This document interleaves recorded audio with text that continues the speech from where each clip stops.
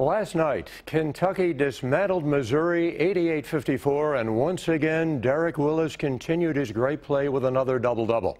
Brian Milam has more on his transformation. On January 14th, prior to playing Auburn, John Calipari said this about Derek Willis. His habits are so bad. Like, what's the word below so bad?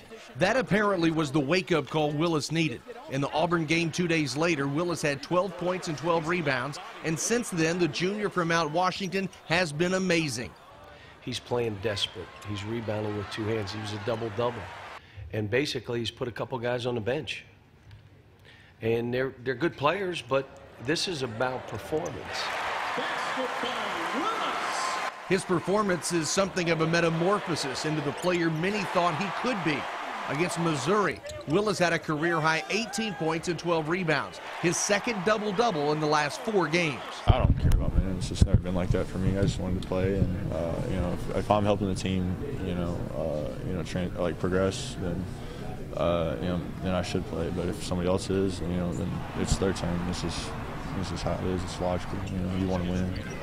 Willis has credited his dad and others with the motivation of staying on the floor.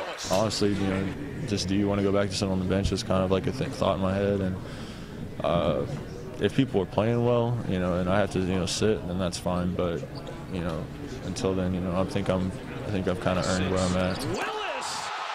Where did that come from? In Lexington, I'm Brian Milam, WKYT. Thank you, Brian. Kansas is next SEC Big 12 Challenge. It is Saturday night at 7 o'clock on ESPN out in Lawrence.